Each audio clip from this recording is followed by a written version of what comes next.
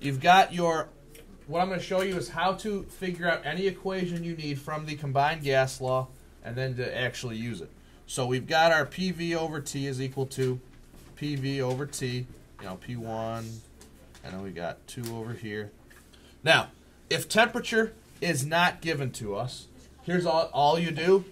You just cross off temperature, and there's your equation that you're going to use. Okay, well, I'm saying it makes it simple. It makes it easy. You only got to remember one.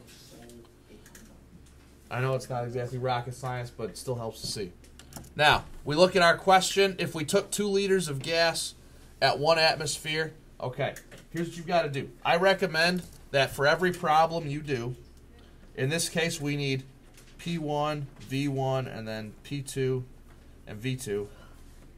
I recommend you write out your variables until you get comfortable doing this. Eventually, you won't have to. And we figure out what goes in each spot. So if we took 2 liters of gas, so 2 liters right there, that's our first volume measurement, so I'd write it right there, volume 1. Okay, and at 1 atmosphere, and I told you atmosphere is a pressure unit, so you write down 1.0 atmospheres. I mean, like I said, this is meant to be relatively straightforward, yeah. Why is that equation thing at the bottom? What? What? That's the answer. Oh, all right. Next, okay, so here's the deal. The way these problems work, you're given a starting set of data, something happens, a change occurs, and then you're given new data. So we've now got to establish, okay,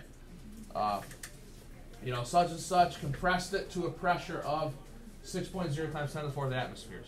So a compression occurred, change occurred, that's your new pressure.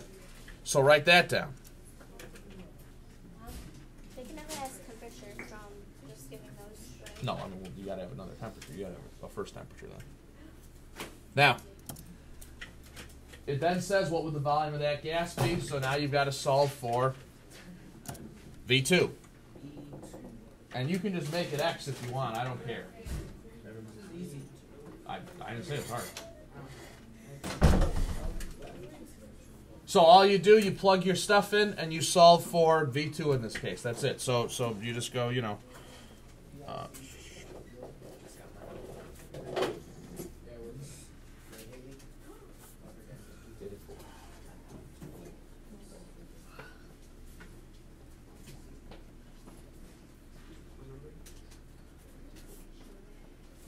So we're solving for V2.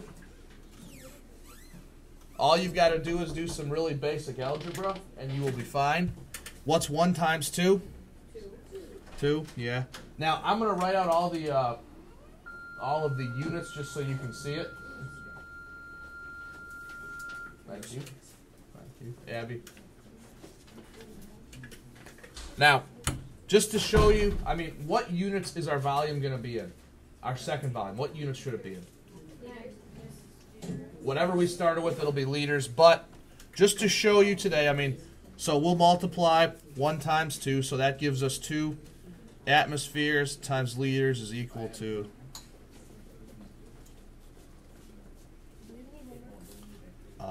yeah.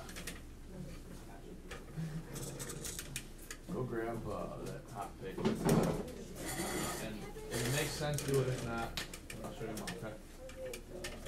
Or you just check the website later. Now, we're here. We just simply divide. Again, I know this is like, you know, I do this, but I'm just doing it to prove my point. Now, notice that there's a reason I showed you this. I know you know how to do this, but look at your units. The ATMs cancel. You're left with liters alone, which is, again, the whole point of this. And your V2 ends up being what in this case?